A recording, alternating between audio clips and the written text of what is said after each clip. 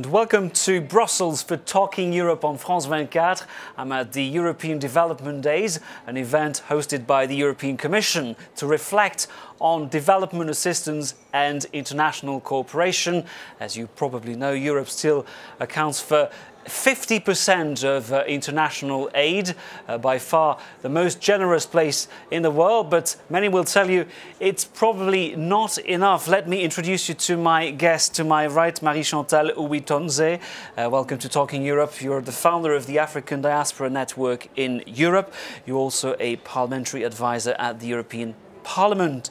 To my left, Fernando Frutuoso de Melo. You are the Director General of Europe Aid. It's the General Department for Development and International Cooperation. And last but not least, we're also joined by Mr. Belete Tafere Desta. Now, you're the Minister of the Environment in Ethiopia, a country that has benefited a lot, I imagine, from EU aid. A country also we all remember which suffered tremendously, particularly in the 80s, with this terrible famine that claimed the lives of 400,000 people. I will start with you, Mr. Minister. What does your country actually expect from Europe? I think my country, as an old country and yet found to be one of the least developed countries, maybe at the lowest, it deserves for development. And this development obviously has to come from itself. It has to do its own effort. But in any case, as it is a least developed country, it obviously also has a gap or a limitation because of the low economy or the poor economy. It really has the financial shortage, it has the technology shortage, it has also the knowledge shortage in this regard. So it is this kind of support which should or is expecting also from Europe, because Europe definitely is opportuned to have this kind of potential. Fernando de Melo, as I said, you work for Europe Aid, you work for the European Commission, obviously, which organises this event. You've recently travelled to a number of Portuguese-speaking countries in Africa. From what you see there, what kind of projects really work, really make a difference? Well, I think, first of all, that we need to well identify what the situation is. We cannot come with a preconceived idea, arrive to a third country and say, well, this works someplace else, it has to work here. It's not true. There's no one-size-fits-all. There is no one-size-fits-all, and there are objective situations, but also other dimensions, sociological dimensions that have to be seriously taken into consideration. That's why a good project is a project that is done together with the country and then together with the populations that are concerned. And sometimes we fail for this kind of reasons. I remember a very famous story where we have financed in a place in Central Africa. We have financed water supply to a village because the women were going to the river to get water and to wash and things like that. And we thought, well, let's bring the water to the village. And we thought this was a great project. 2 weeks later, the pipes were broken. And they were broken by the women. Because those 2 hours going to the river was the only moment where they could be alone together with each other. Because in that part of Africa, the husbands are at home waiting for the women to do everything. There's always a psychological element you have to take into account. We have to take into consideration all these elements. But what I can say is that in today's world, we have much more differences than we used to have many years ago. 30 years ago, all developing countries were alike. Today they are all different. And the kind of replies we can do and we should do have to be adapted to the realities of each country. Marie-Chantal Ouitonze, as Minister Desta said, it's all about closing the gaps. It's a very long process, full of frustration sometimes. In your view, what works, or maybe I should ask, what doesn't work?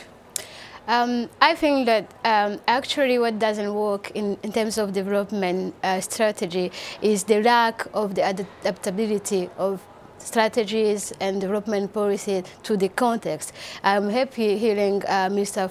Fernando Frutuoso highlighting that there is a need to adapt policies to sociological and local context, because I think there is a need for developing countries to own their development. There is a need for ownership and for more involvement for local actors, and they have to be on the cornerstone of the initiative aiming at developing their communities.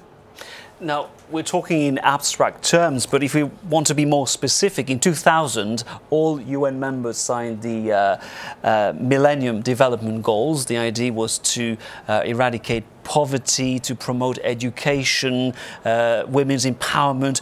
Now, these goals are expiring this year. They should be replaced by the Sustainable Development Goals. For your country, Minister, what has this changed? Ethiopia is, I think, one of the few countries which have managed to achieve many of these development goals in the environment aspect, in the maternity aspect, child health aspect, in education, and as well. This is because there was a serious commitment made at all levels that we need to fulfill these goals. Already the country has established its own growth and transformational plan, which it is anticipating to reach middle income status by 2025, and in which it encompasses also the MDG goals. So it is in this way we succeeded. Of course, as a continuation of this, we are also looking for having a successful sustainable development goal. In this regard, also we are now finalizing our GTP2 plan, which is consistent to the what is presupposed to be in the Sustainable Development Goal. Fernando de Melo, it's very good, I guess, to have benchmarks to measure how far we have achieved or we have delivered. In your view, is the glass half full or half empty? Well, I'm a professional optimist. I have to be working in development for so many years. So I think it's half full, honestly. We have very good progress in health. We have very good progress in reducing poverty. We have very, very good progress in some aspects of education. And I think that before having the result, the fact of having targets is important because it drives policy. The fact that there is a target leads governments and leads agencies like us to want to achieve them. And so this actually means more progress in that front. Of course, focusing on the 8 Millennium Development Goals may have distract us from others. But in that front, we have managed to And what do you expect from what comes next, the Sustainable Development Goals? Where do you think we should put the focus now? Well, I think one of the most important elements, of the two most important elements for me of the Sustainable Development Goals are, first of all, is a universal agenda. So it's applicable to everyone.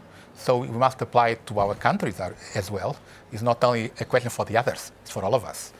And the second is the integration with the climate dimension, which is a central dimension for the future of the planet. And as someone mentioned the other day, we have to do it because we only have plan A, because we don't have a planet B either. So this integration is perfectly crucial, and as a universal agenda, I think can drive the willingness of the different partners to move on. One of the targets, of course, is gender equality, women's empowerment. As a woman, I guess this is something that is very close to your heart. Are we seeing progress there? I think that in many countries of Africa, women empowerment is really being a successful goal. I think there are countries like Rwanda, which is the best country where women are represented in parliament. And I think that there are other countries that are working hard to treat this goal. I think that the main goals that are failing are more linked to the access to the public services, because we still have in many developing countries areas that you have no energy, you have no electricity, you have no water. I think the post-2015 development agenda have to focus on providing elementary access to public services, and also to sustain the capacity of government to be the founder themselves, to be the founder of these public services. Because I think that we are still talking about aid after 40 years of cooperation between EU and developing countries. I wish that we could talk in 2030 about non-aid.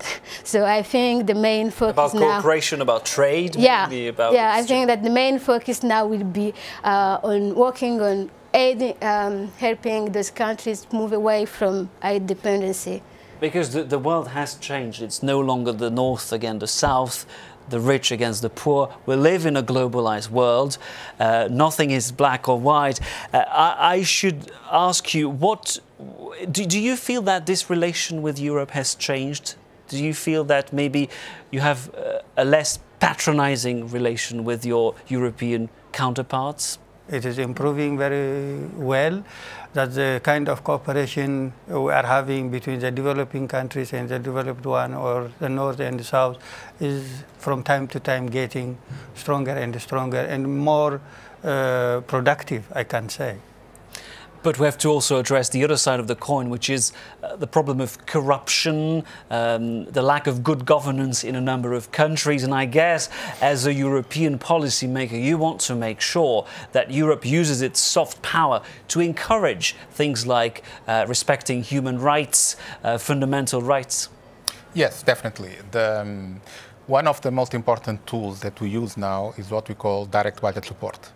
So instead of financing this project or that project, we discuss with the government of policy objectives in some sectors, in the health sector or in the education sector or the test sector of that one.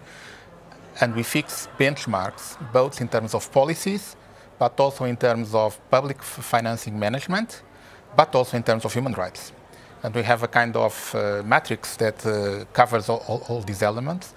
And we disburse against results. We don't, it's not against constructing the road or building that or that. No, it's against results in terms of policy. And what we are seeing is that countries with which we use the budget support approach, governments feel more responsible for what they are doing. And they are more accountable because the objectives and the benchmarks are there. And we have studies in 4 countries now where we have done budget support of the last years. And in those 4 countries, what we see is that those countries achieve faster the Millennium Development Goals, and the indices of corruption are lower. And so I think this is a powerful tool that we'll probably use more in the future.